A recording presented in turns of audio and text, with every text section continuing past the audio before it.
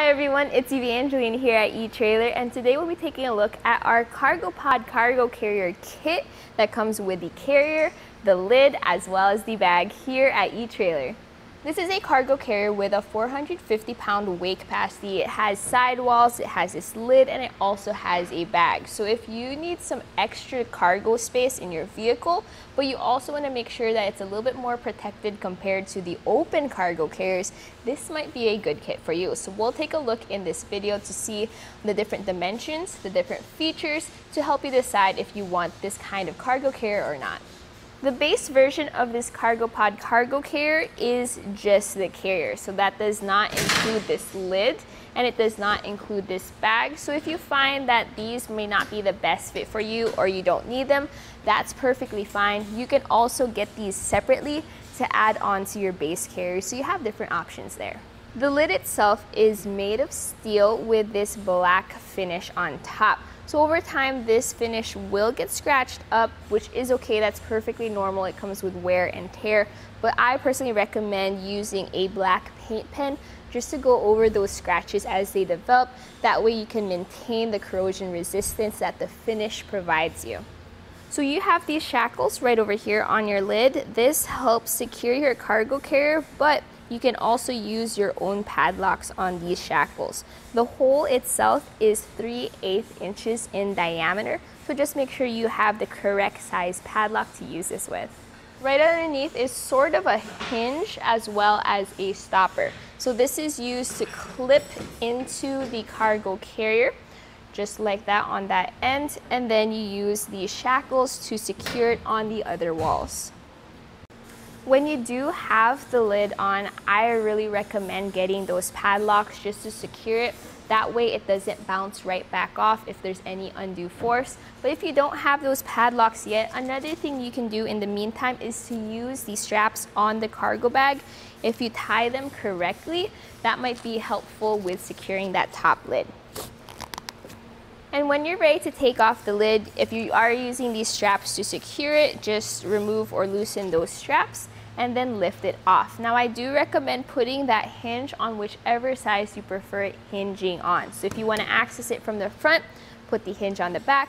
That way you can lift it up just like that if you need quick access to your cargo carrier. If not, take the whole thing off, and let's take a closer look at the bag while we have this off.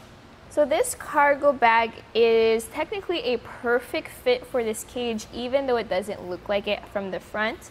Now we do have this zipper securing our top flap. So if we just undo the zipper, it goes almost all the way around, so 3/4 of the bag gets opened.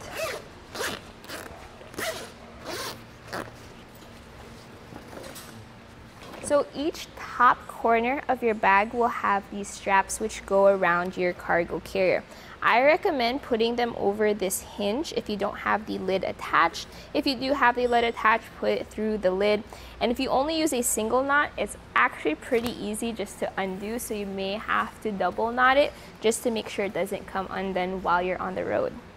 And if you are using the bag, that kind of determines how much you can carry inside of your cargo carrier. The cargo carrier itself is 23 inches wide by 47 inches long. The bag is pretty much the same. The only difference is going to be the height of your bag versus the height of the cargo carrier. So let's take some measurements for that. So for the height of the cargo carrier, measuring from the top of the bottom grid, it measures all the way to the top of the carrier itself, right below where the lid would be. It's about 21 3/4 inches of space. Now the height of the bag itself is a little bit less, and it's going to sit at 20 inches tall. The outside of the bag is made of this durable black polyester fabric.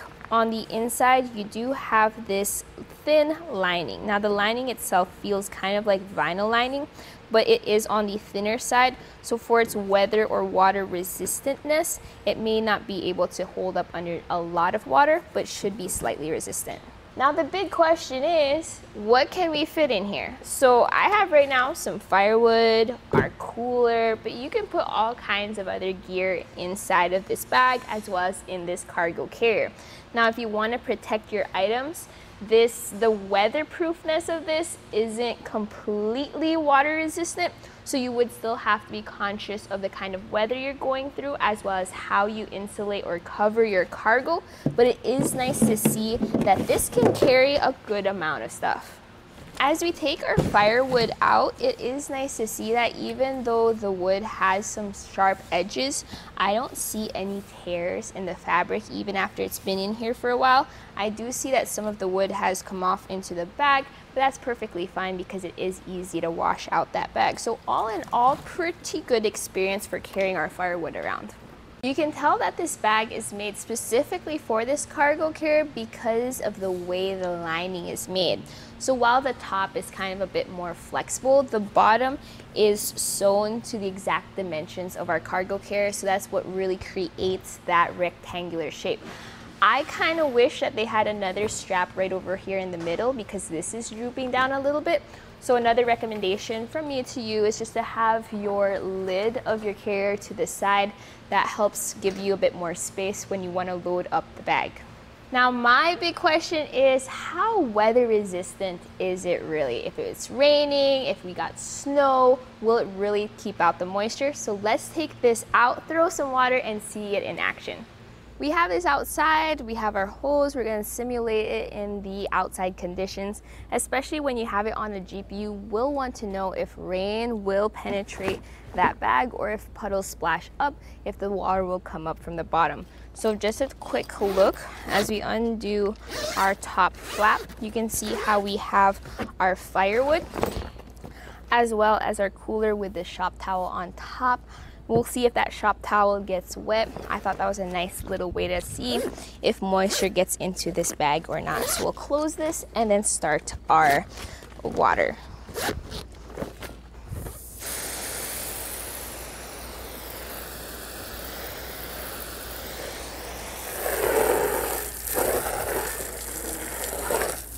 All right, let's see how it held up. We'll open up these zippers. See the inside. All right, that actually looks really good. Our shop towel isn't wet at all, except for that drop I just dropped on it. Our firewood looks really dry as well. And that was a decent amount of water we threw at it, so it is nice to see that it is weather resistant. While the water does bead up on top of our bag, one thing to note is that the bag itself will be damp after a rain shower, but the vinyl coating or lining underneath is going to prevent the water from seeping through. So you will still need to dry out your bag after it's gotten wet. So this is the base version of our cargo pod, where it still has the sidewalls, but no lid, no bag. You can still use it as this is. This comes with this cam buckle that goes over the top just to add a little bit of extra, just a tie down point almost for the top of your carrier. Now, I personally really recommend getting this full kit together with the lid as well as the bag, especially the lid because that just holds your sidewalls out and in place. Now with this, just a single strap, it still does the job, but the lid does it a little bit more. So this has a 450-pound weight capacity, but you still need to be conscious of your own hitch capacity. We have this here on our Jeep Wrangler Unlimited, and we're actually using an extension adapter in our hitch because of the spare tire. So because of that, we actually halved our actual weight capacity, our tongue weight capacity on our hitch, which means we can't utilize the full 450-pound weight capacity of our cargo carrier. So that is something to keep in mind depending on what kind of vehicle and what kind of hitch you have this on. What I put here is a separate hitch pin as well as clip to secure it because there is no anti-rattle bolt or hitch pin included with this kit. That will have to be something that you get separately, so make sure you get the one that fits. We have it as a related part for our cargo carrier. It also does not create an anti-rattle effect, so you may also want to pick up a stabilizer that goes over your hitch as well as over your shank. Now the distance from the center of the hitch pin hole to the closest point of the carrier is only 4 inches. That's a lot shorter than most cargo carriers, so something to keep in mind, especially if you do need to get an extension for it to fit your vehicle. Remember, you do lose that weight capacity. So the design for this cargo carrier is that it has a mesh floor and it has sidewalls which can be folded in. So other cargo carriers have slats, others have this grid feature on their floor as well, but this has mesh, which means it's a bit more open. So if you have, like, say, sandy items, you're not using your bag, if you have some snow or water, like you just came from the beach, then all that dirt can go straight through the cargo carrier, which makes it a lot easier to clean up. Now, I do not recommend using that mesh floor as an anchor point just because how easily it flexes. Some good anchor points would be the frames of the cargo carrier. So right over here, that bar there, or around this frame on the bottom.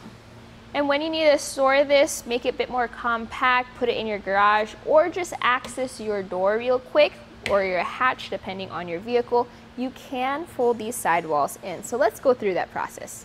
There are 4 pins holding in each corner of your cargo carrier sidewall, so just pull those pins out on all 4 corners.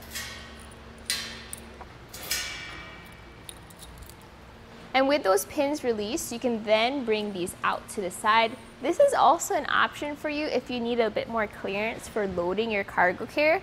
I know some people who like to open those sidewalls just so that they can lift the whole thing in and they don't have to go over the sidewall. So that's a cool feature as well. To fold it down, you just bring the 2 side panels down, and then you bring the back panel down, and finally the top panel folds right in there.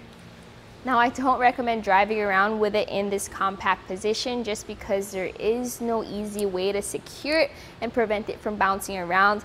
But this is still a really good feature because then it's a lot more compact compared to when the walls were folded up. You can now access your hatch, open your door, lower your tailgate. In our case, we have a large spare tire, which does have clearance issues with a lot of cargo carriers. But even with this spare tire, we have enough clearance to go past this cargo carrier because of how compact it is. So with it folded down, the actual height of our carrier is now going to be from the bottom of the shank to the top of the carrier, which is that top lid right over there, and it's going to be about 5¼ inches tall. My final thoughts about our Carpod kit here is it is nice to see how everything works together. If you are going to get this enclosed cargo carrier, I don't see any reason to not also get the bag as well as the lid, especially if you want to keep things enclosed, if you want to protect them a little. You saw how it worked with the water resistantness, so our things stayed dry even while it was outside our vehicle. So all in all, you saw the pros, you saw the cons, you saw how it worked. The stability could be improved, but as an enclosed cargo cage, it does what it does.